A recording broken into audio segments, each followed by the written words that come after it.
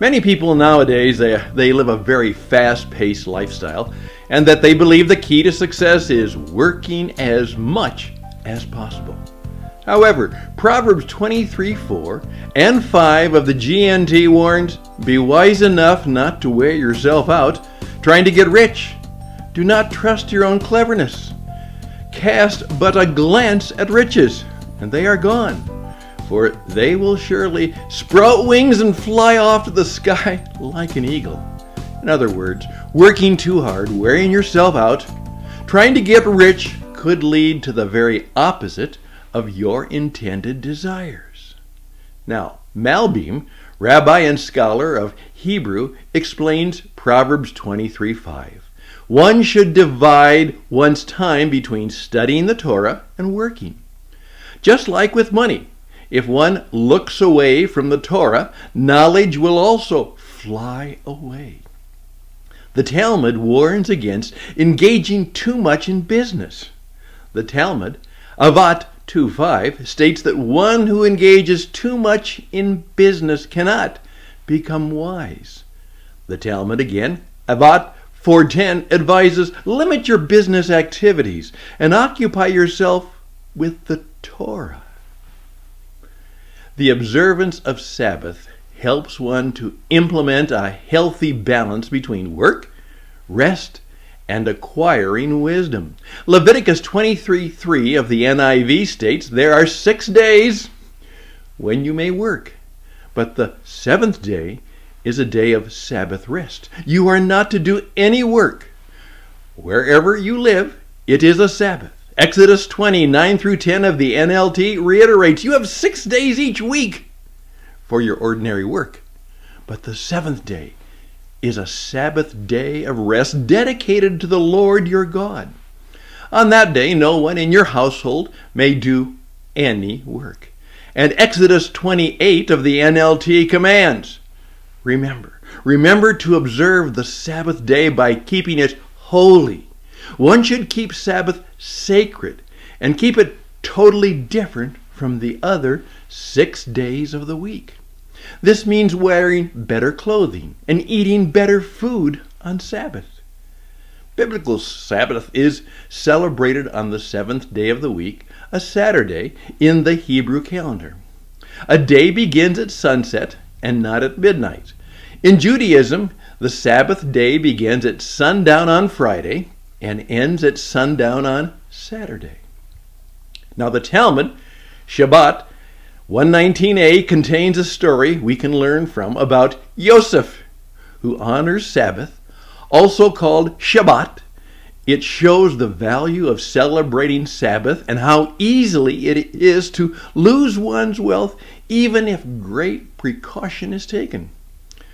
There was a Gentile in his neighborhood whose property was extremely plentiful.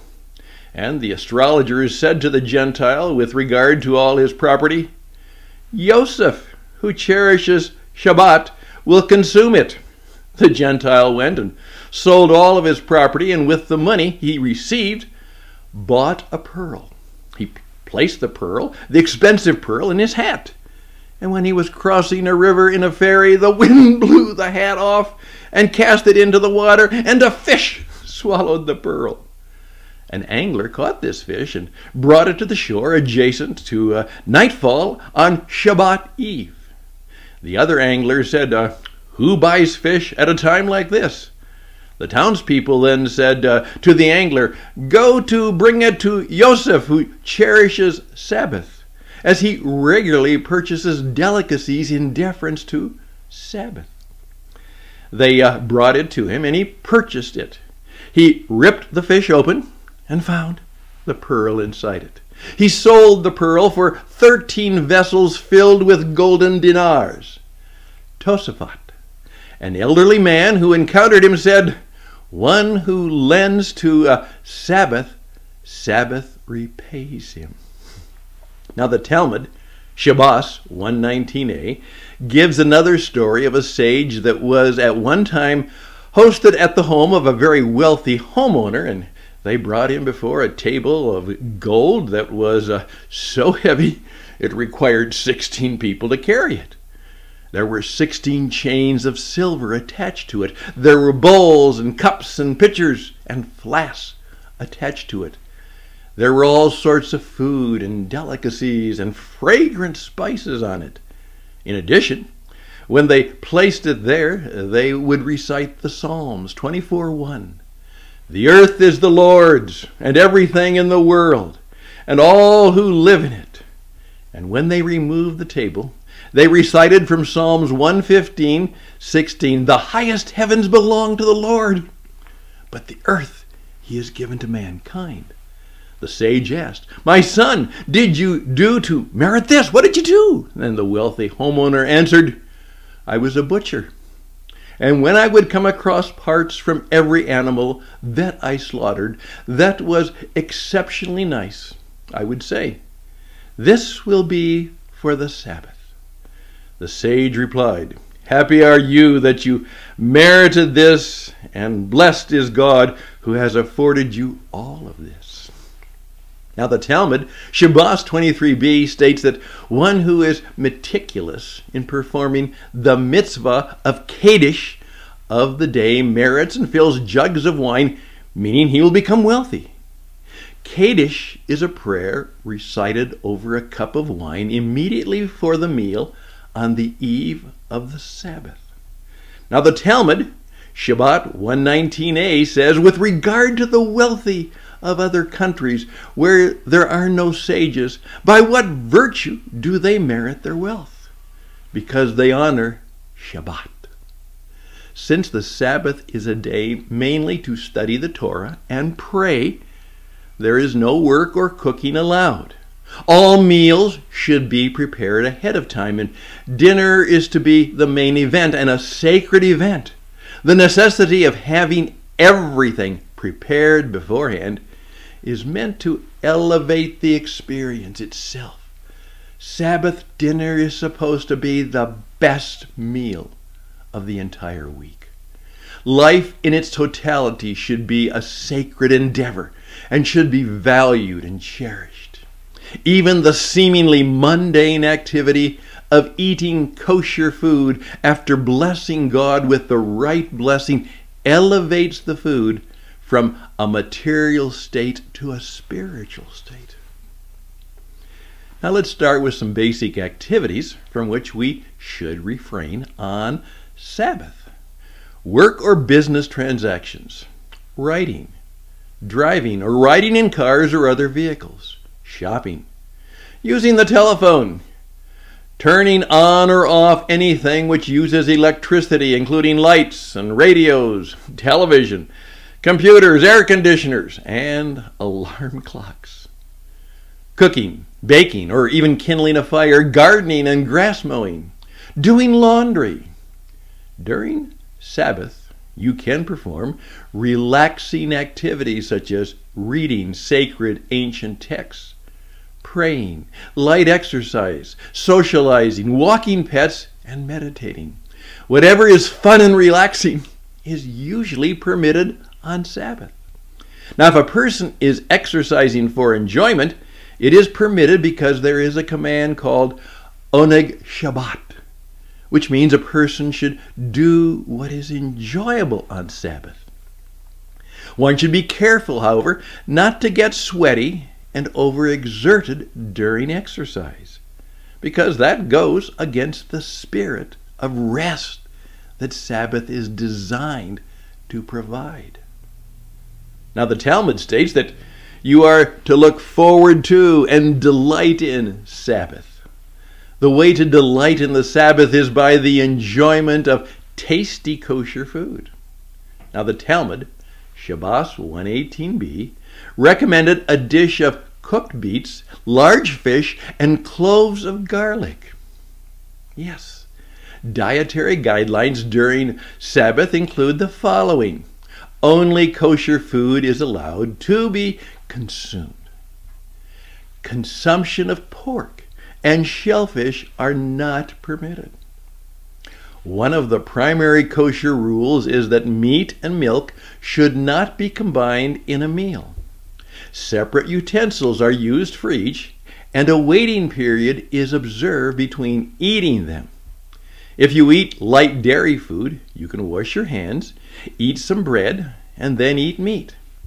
If you ate meat, you should wait 6 hours. Only then you can eat dairy foods. Meat must come from kosher animals that are slaughtered in a specific and painless manner known as shikita, and certain parts of the animal, including the blood, must be removed.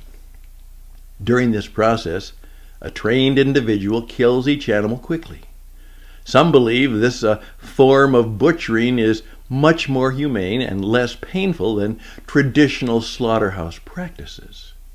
Now, every butchered animal is closely inspected for signs of disease, and any animal that may have been sick is not to be used. Fruits, vegetables, and grains must be insect-free. Wine or grape juice must be certified as kosher. Now, why consume only kosher food and drink? Now, the majority of the laws and guidelines in the Bible and the Talmud are for our personal benefit. Now, if you view these guidelines as restrictive, you are only hurting yourself by not following these guidelines. Kosher food is better for us, both physically and spiritually. Kosher foods are healthier and highly superior compared to non-kosher food because of the strict rules under which they are produced and because of the close inspection and monitoring their certification requires. Now, why is the consumption of pork not permitted? The most important reason is that God specifically forbids it. However, it is now known that pork is a highly polluted and dirty source of protein. Yes, pigs consume almost anything they can chew, eating anything from manure to non-edibles like cardboard, plastic wrap, and packaging. Now, why is the consumption of shellfish not permitted? Well, unlike fish, which have fins and scales, giving them some measure of protection from pollutants, shellfish absorb all the toxin within the water that they live in. Shellfish are high in microplastics, heavy metals, as well as other toxins. So both pork and shellfish are very common sources of food poisoning. Avoiding pork and shellfish is a means of protecting one's health and well-being. Now, why are meat and milk not allowed to be combined in a dish? Well, you see, meat and milk are incompatible food combinations causing digestive issues. Proper food combining can dramatically improve the quality of digestion and overall health. Now, since we shouldn't cook on the day of Sabbath, it simply means that we have to prepare meals in advance so that we celebrate in luxury. We may not cook or light a fire during Sabbath, so we cook before Sabbath, and we keep the food warm through special methods. Now, these are therefore plenty of Sabbath cookbooks that they provide recipes that can be prepared in advance and kept warm with the use of a crock pot or other methods. From a health standpoint, be sure that the food kept warm for more than an hour remains hot, not lukewarm, to prevent spoilage. You see, a person should always set his table for Sabbath dinner with special care and preparations as if for an important feast. Give thanks and gratitude for the good food, and then enjoy it. The Talmud gives some suggested prayers to recite. Yes, Shabbos 119a suggests reciting the following before enjoying the meal. Recite the blessing from Psalms 24:1 before eating. The earth and all that fills it is God's, the world and all that inhabits it. Recite the blessings from Psalm 115:16 after eating. The heavens are God's heavens, but the earth he gave to mankind. To conclude Sabbath. The Talmud, again Shabbos 1:19b, says that one who prays on Sabbath evening may recite Genesis 2:1 through 3, and the heavens and the earth were finished. Mark Buchanan, author of The Rest of God, Restoring Your Soul by Restoring Sabbath, states that what we've really lost is the rest of God, the rest God bestows, and with it, that part of himself we can know only through stillness. Stillness as a virtue is a foreign concept in our society, but there is wisdom in the rhythm of work and rest. Sabbath is a time to celebrate, to lavish, and enjoy life abundantly. Ecclesiastes 8:15 of the NET Bible says, "So I recommend the enjoyment of life, for there is nothing better on earth for a person to do except to eat, drink, and enjoy life. So joy will accompany him in his toil during the days of his life, which God gives him on earth." Psalm 127:2 of the NLT says, "It is useless to you to work so hard from early morning until late at night, anxiously working for food to eat, for God gives rest to his loved ones." It's very unfortunate, and to their detriment, that many Christians have neglected the laws and beneficial guidelines that are found in the Old Testament, such as observing Sabbath. Jesus kept a seventh-day Sabbath throughout his life on earth, although not as strictly as Orthodox Jews. In Matthew 5:17 of the SCEV Bible, Jesus states, "Don't suppose I came to do away with the law and the prophets. No, I did not come to do away with them, but to give them their full meaning." In this verse, Jesus states that he came to clarify certain laws and give them their full meaning, as in Matthew 5:21 and 22, Matthew 5:27 to 28, and Matthew 5:31 to 47. Certain laws from the Old Testament are still to be followed, and they still reap rewards for Christians in this day and in this very age. St. Ignatius states, "Let us therefore no longer keep the Sabbath after the Jewish manner, but let every one of you keep the Sabbath after a spiritual manner, rejoicing in meditation on the law. For a non-Jew, there is no need to observe Sabbath in the same exact manner as a Jew. However, keeping as many Sabbath laws and dietary guidelines as possible reaps the most benefit and reward for all. Only a non-Jew, B'nai Noah, also known as a Nohad, or righteous Gentile, who believes in God, obtains rewards for observing the Sabbath. In Jewish law, a non-believer Gentile, that's a goy, is even prohibited from observing Sabbath. Curie Amos Cherokee, chairman of Brit Elom, the Nohad World Center, explains the goy and B'nai Noah are different halachic concepts. A goy is a Gentile who has not yet accepted the commandment of B'nai Noah. However, if he has already accepted the 7 laws, he ceases to be a goy and becomes a B'nai Noah, and as such can follow additional commandments, including keeping the Sabbath. Rabbi Yoel Schwartz explains, when the Halachi states that it is forbidden for a non-Jew to keep the Sabbath, it is referring to a non-Jew that does not keep the Nohad laws, but a non-Jew who has accepted upon himself to keep the Nohad laws is permitted to keep the Sabbath. Shlomo Leshaki, today known as Rashi, succeeded in completing commentaries to Judaism's most sacred texts, the Bible and the Babylonian Talmud. Rashi, on the Babylonian Talmud, Yevamot 48b says, "Every righteous Gentile who renounces idolatry needs to keep the Sabbath, because every act that desecrates the Sabbath is itself a species of idolatry." Maimonides, one of the most prolific and influential Torah scholars, looked with favor on the righteous Gentile who performs a commandment out of faith in the Torah, and explicitly asserted that the righteous Gentile receives a reward for doing so. And every commandment that a righteous Gentile performs is given a reward.